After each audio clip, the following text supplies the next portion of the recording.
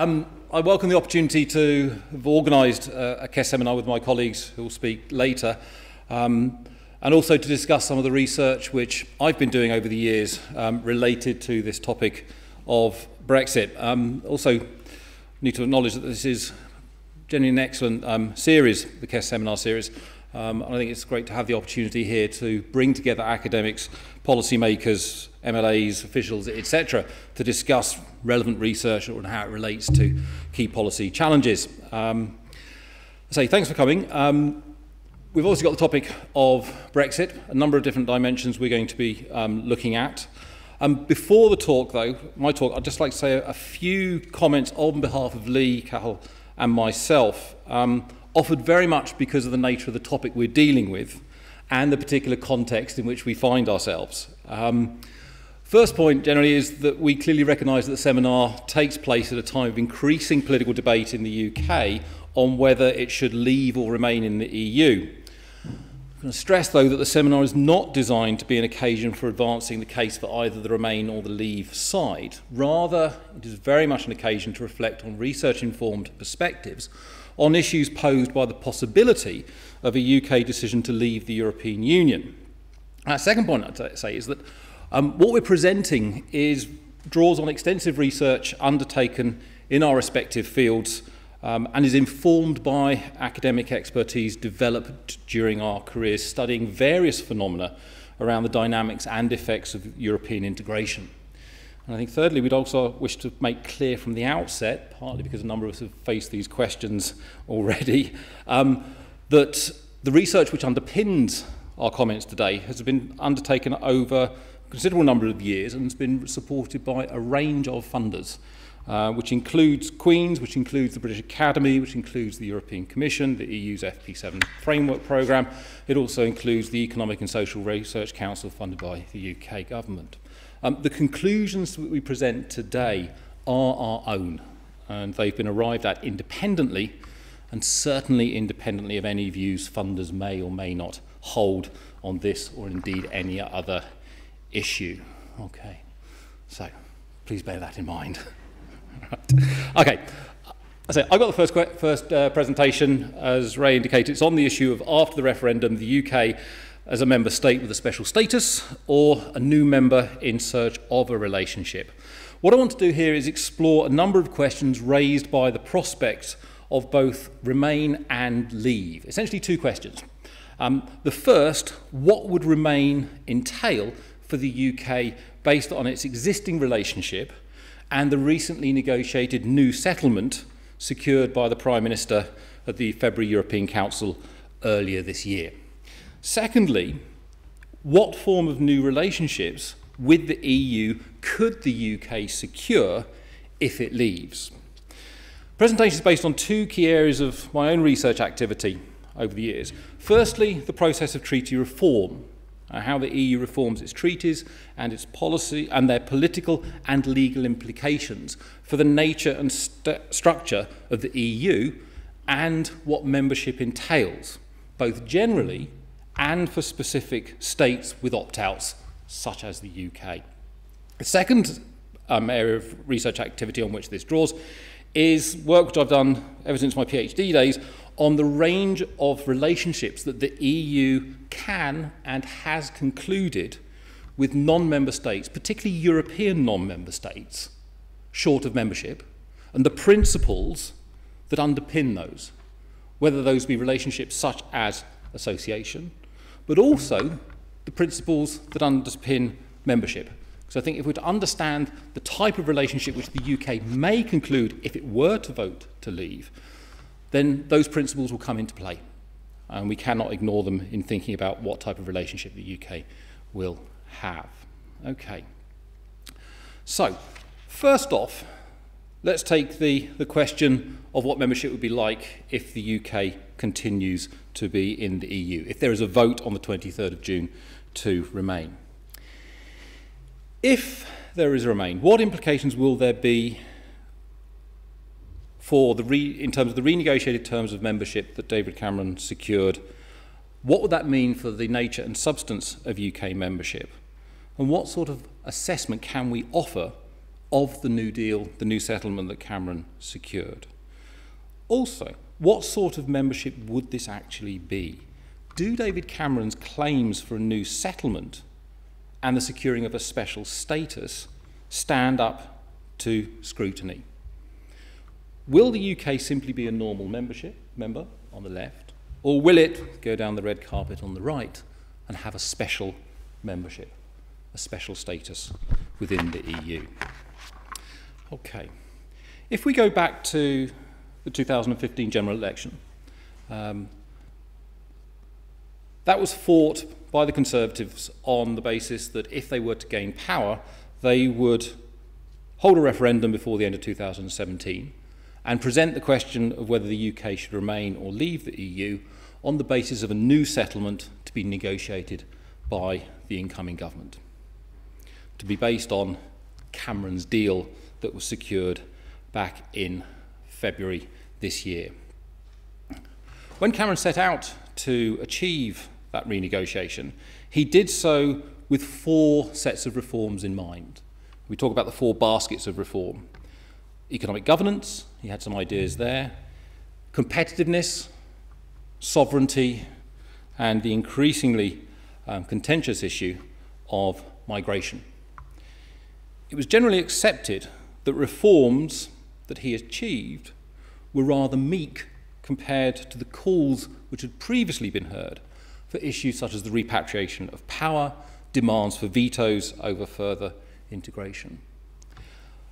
One of the reasons why one could argue that what Cameron secured was relatively meek was because his ambitions were quite low.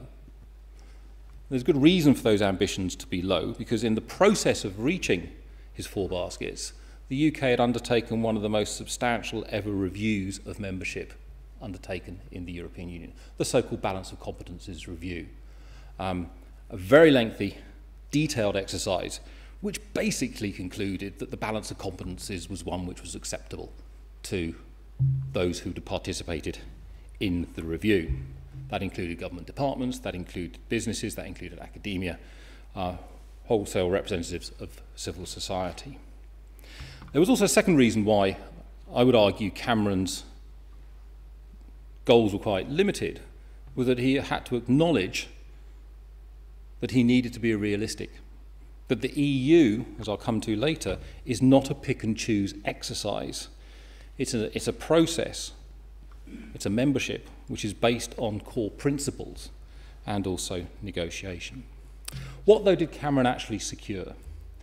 If we think back to February and the fairly detailed media coverage at the time, there are, I'd say, 5 basic sets of reforms which were negotiated. As I said, arguably, what was secured was much less than was actually anticipated. There is no 4-year ban, for example, on access to welfare benefits for EU migrants. There's no abandonment of the phrase ever closer union in the EU treaties. What Cameron did get was an opt-out from ever closer union and indeed closer European integration in terms of treaty reform. Okay. One could argue that the UK, one could argue that this was a reasonably significant concession.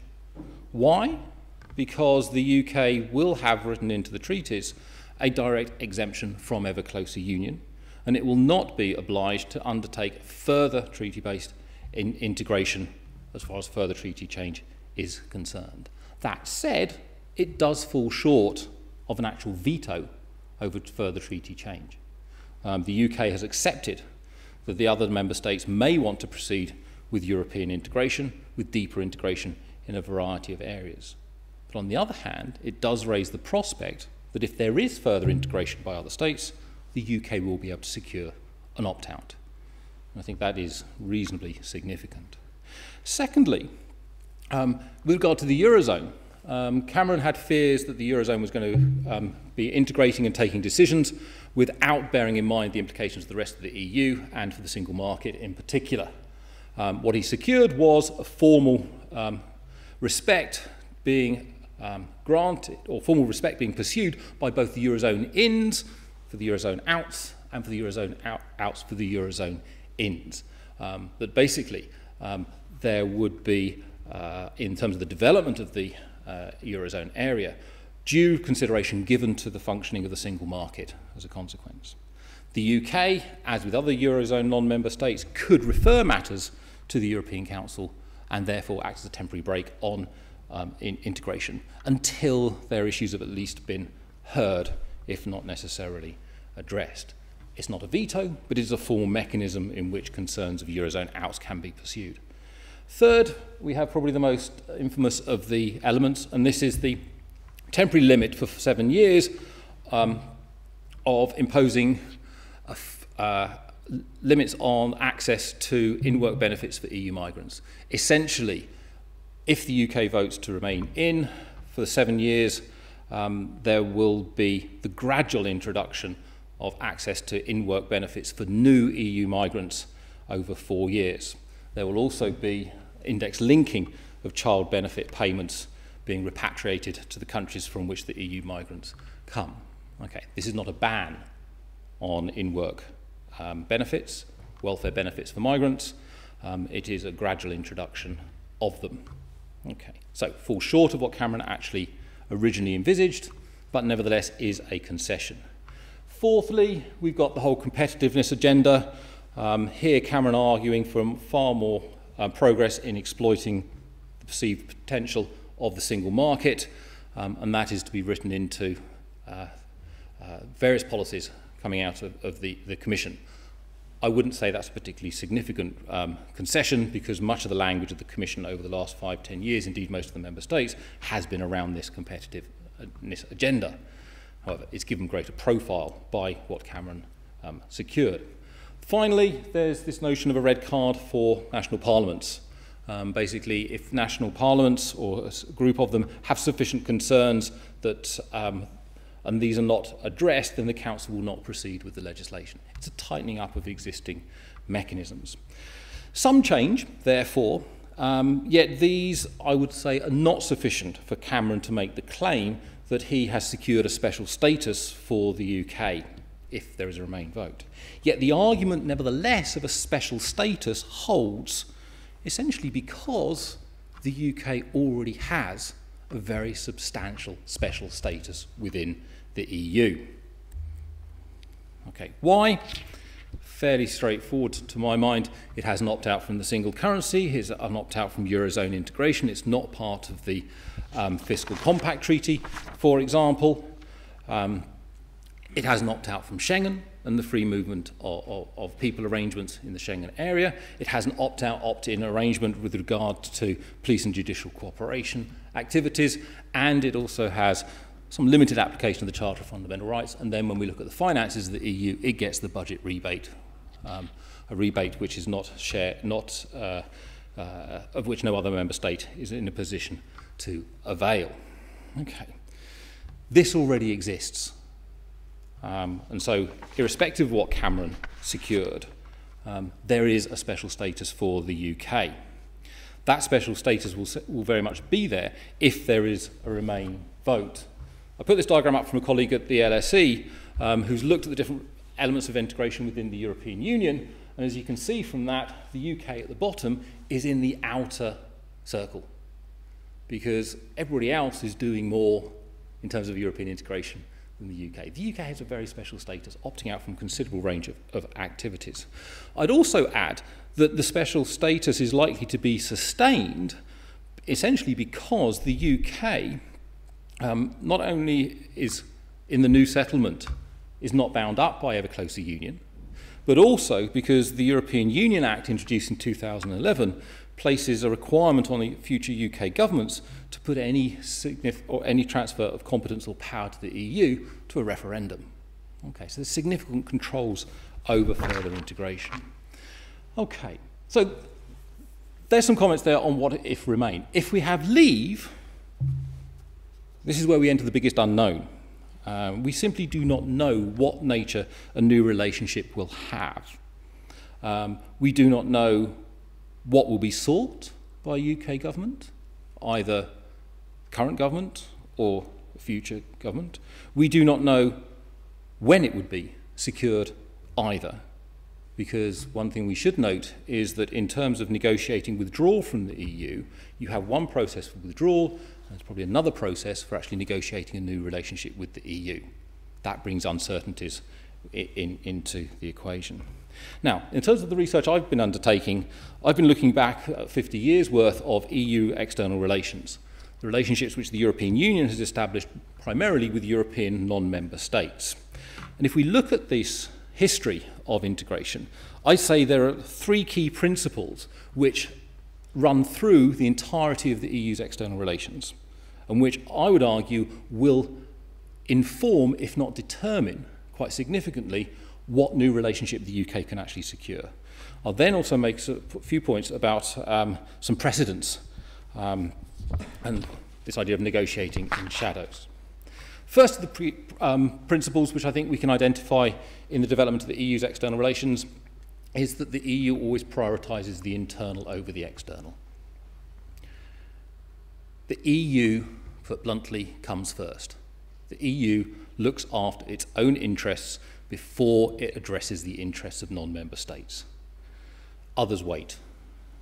This in part reflects the power asymmetries there in terms of the markets. 450 million people, in the case of the UK, 65 million as well. It's also, and I think this is something often not picked up in a lot of commentary, is that there is a strong political will within the existing EU to safeguard the level of integration already achieved. A reluctance to enter any external agreements which may put in jeopardy or raise questions about that internal integration. So the prioritisation issue. Secondly, there is a balance of rights and obligations. If you look at all the treaties which the EU has concluded with non-member states, there are different relationships it's established, it is very clear there has to be a balance. Negotiating with the EU is not like going into a restaurant and choosing a la carte. It is not a question of cherry picking. Essentially, there has to be a balance of rights and obligations. And the evidence is, from an EU perspective, that the stress is on the obligations as opposed to the rights. The obligations that non-member states assume are often greater than the rights they gain. A couple of examples. Access to the single market, for example, has not been granted to non-member states unless they've accepted the regulation that goes with it. If you look at Norway in the European Economic Area, yes, it has access to the free movement of goods, services, capital and people, but it also adopts the entire European Union acquis body of law in relationship to the functioning of the single market. If you look at the recent free trade agreement that Ukraine signed with the EU, it runs to 906 pages and 486 articles. It is an immense document, partly because the sheer detail into which the EU and Ukraine have gone in terms of binding Ukraine into the regulation of the EU in order that it can have the access to the market. Okay. And there's no evidence, I would say, in the history of the EU's external relations to say that the EU is going to tip that balance towards rights. There's a strong balance there. Thirdly, decision-making autonomy. Essentially, the decision-making institutions of the European Union, indeed all its bodies, membership of that is restricted to members and members only. Even if you assume many of the obligations of membership in this balance under the second point, you do not get the right to participation in decision-making unless you actually sign up to members. At best, if you are a non-member state, you have consultation and decision shaping. We also got legal evidence to support this argument of the decision-making autonomy of the EU. When the European Economic Area was first conceived in the early 1990s, there was a possibility of an EEA court being set up. The establishment of a court which would have jurisdiction over the EU, other than the Court of Justice, was fundamentally rejected by the court in Luxembourg. And so even if there were an attempt to provide some involvement of the UK in the decision-making practices of the EU, the institutions, my argument is that would be open to legal challenge. Okay. Now, there is the argument that the UK is different, that it is, if it were to leave, or it would be, an ex-member state. It would also be a large state.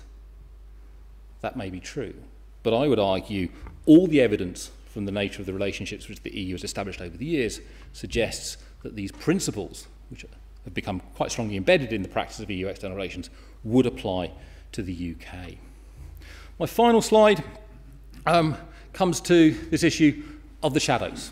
There is a tendency in a lot of the debate around the possible options for the UK if it were to leave, that it would be essentially a direct bilateral relationship with the EU that would be negotiated.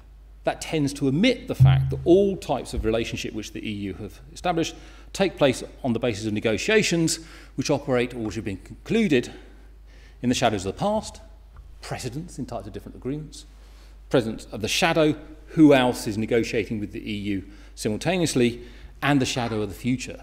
What precedence is this setting for future relationships? I'll give you one example. Norway, Switzerland and Turkey will be watching very closely at any negotiation which the UK enters into with the EU if it leaves, because whatever the UK gains will be something which is sought by Turkey, Norway and Switzerland, which, given the current statements which have been put out by advocates of leave, that relationship could actually fall short of theirs. So if the UK is granted it, there's a very strong case for it to be granted to the other states as well. And if it were granted, these principles, particularly the balance of rights and obligations, decision-making, autonomy, could be undermined. So if the UK does leave and enters into a relationship with the EU, negotiating that relationship will take place in the shadow of both past, present and future negotiations as well. Final comment I'd make is that all this obviously raises the question of or raises the fact that there's considerable uncertainty about what could actually come out of a relationship if there were a vote to leave. Now, chances are a decision would be reached, a new relationship would be established. However, I think in thinking about what that relationship might be, we need to be thinking beyond just what the demanding state, the UK, would actually be seeking, but also understand what the practices, principles and precedents are underpinning the EU's position were it to find itself in a position negotiating with the UK. Okay, thank you very much for your attention.